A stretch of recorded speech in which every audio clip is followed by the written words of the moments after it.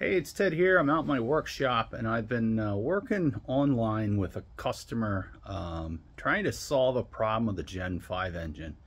It's kind of a weird one. It's an EVC engine and he's done an engine swap 2016 to 2017.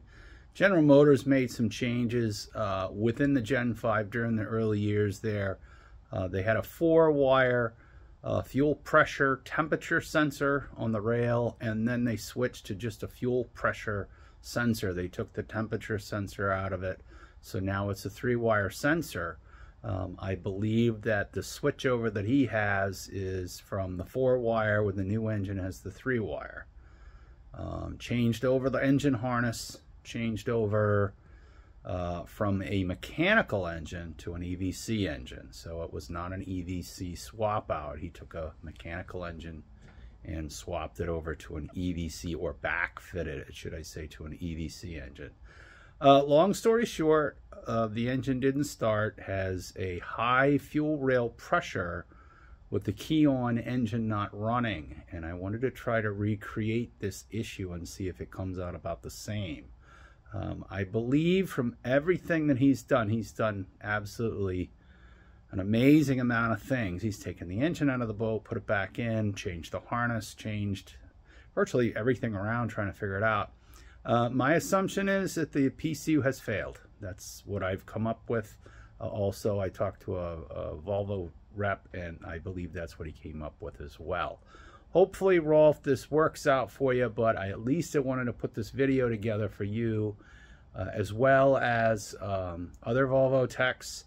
And this also will apply to the General Motors, either Chevrolet or the GMC truck division for their 4.3, 5.3, 6.2 engines.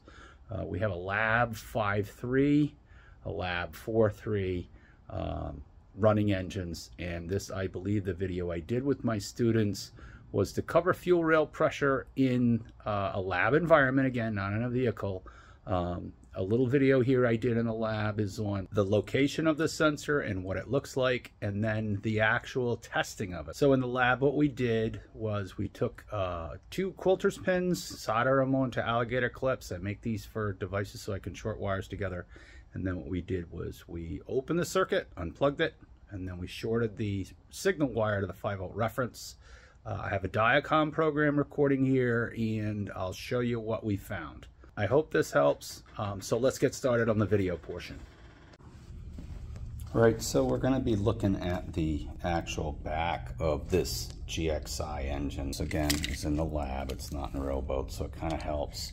It's got all these extra connectors, but being a Gen 5 engine, I wanted to show you the connectors on the back of the engine here. So from backing out, this is the back side of the engine, top of the flywheel housing, just a little bit on the left side or port side here.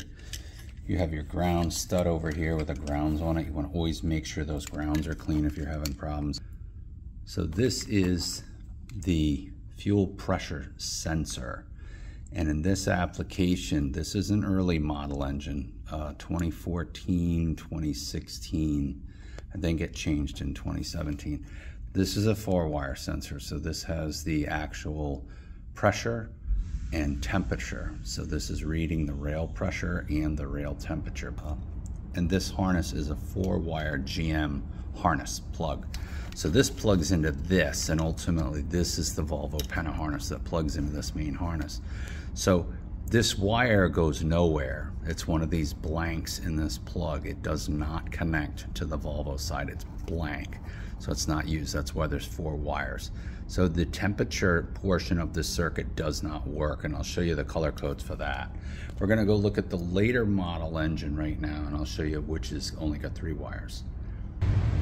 All right, here's a 5.3, and this again is an earlier model 5.3, and you can't tell by the model or serial number, but again, if I come around the back of the engine and I'm looking at that sensor, there's 4 wires here, and those 4 wires are painted over, and here again is the Volvo connection that's going to connect within the harness to that. In the other room here, I'm going to show you the later model engine with a 3-wire connector. So here is a teardown 4.3, a little later model, and now what you're going to see is you're going to see that rail pressure sensor actually has only 3 wires. They discontinued, GM discontinued the 4-wire connector.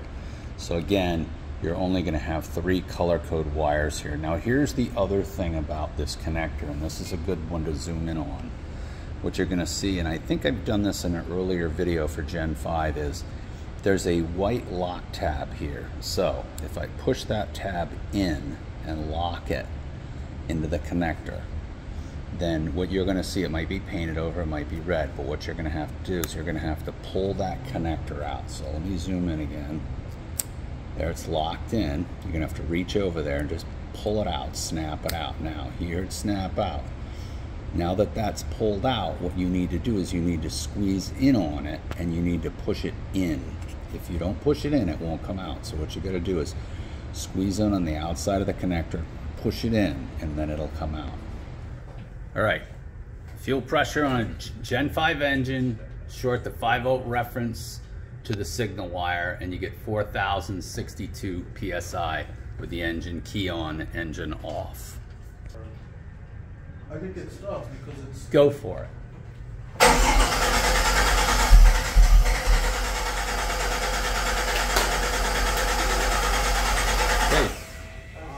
It should just sputter. Nothing happens, right? And it's stuck at 4,062 PSI, correct? Yep. So, probably within the harness, that would tell me either the sensor, is shorted to 5-volt reference, or internally the harness is shorted to 5-volt reference, or inside the ECM, it's shorted to 5-volt reference. All right, so we have the Gen 5 engine ready to start. We've already had it running. Fuel rail pressure is about 177.4 PSI. Go ahead, Christian, start it up. Let me step on your foot. All right, so flares off about 500-600 PSI at idle. That's totally normal. All right. Go ahead and shut it off. Now what we're going to do, we're going to leave the key on, and we're going to unplug the sensor. So go ahead and unplug the sensor. Okay. And as soon as he unplugs that sensor, it goes to 0 PSI. So this is the fault if you have a low voltage, 0 voltage feedback from the sensor. Go ahead and try to start it.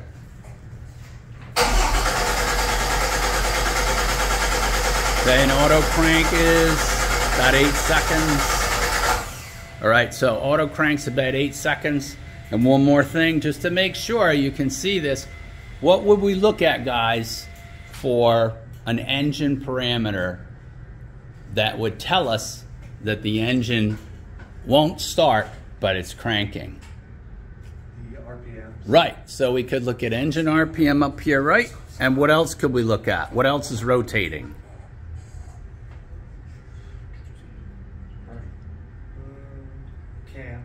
Right, so we should see those two change. So go ahead and let it auto crank again, please.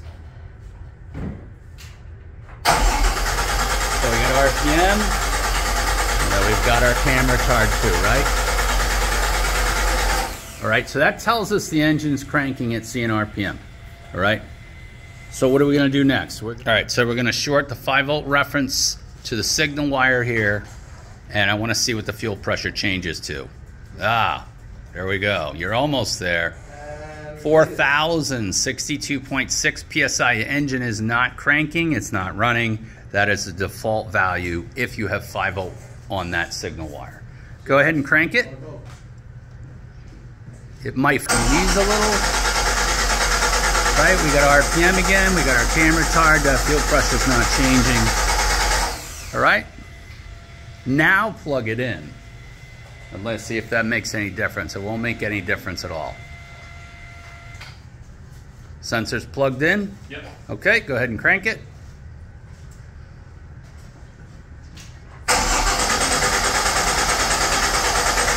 No.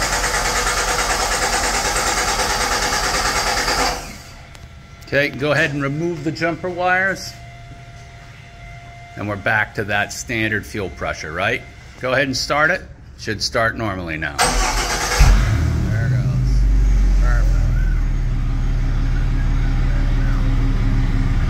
Next part's going to be the cam phaser. This is going to be the 3 values that you can see for a 6-liter or a Gen 5 engine, and that is cam retard actual. That's the actual position of the cam sensor and what is reading that.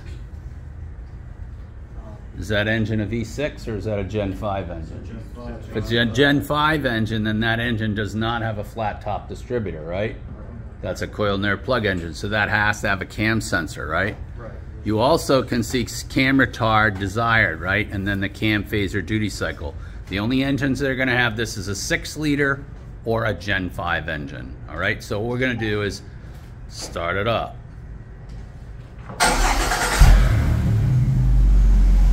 So this is the actual position of the cam sensor. This is the cam retard desired, and there goes the duty cycle. So that's the cam phaser, and that's being activated, right? The desired stays the same until you raise the RPM, and then that cam actual will change slightly. So this is the actual position, this is where it wants to be, and that's controlling that hydraulic pressure to that cam phaser. The only way to make a change is to raise the RPM, which I'll do.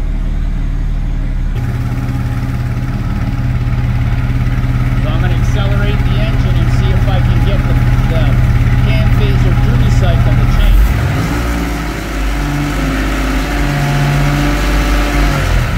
That's basically opening that valve in the camshaft, which is allowing hydraulic pressure, oil pressure.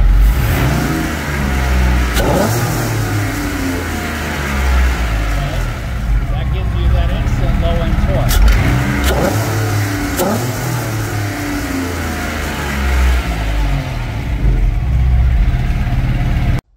Okay, so I hope that helps you understand how the fuel rail pressure system works. It is an electric feed pump that feeds a high pressure mechanical pump that's driven by the camshaft.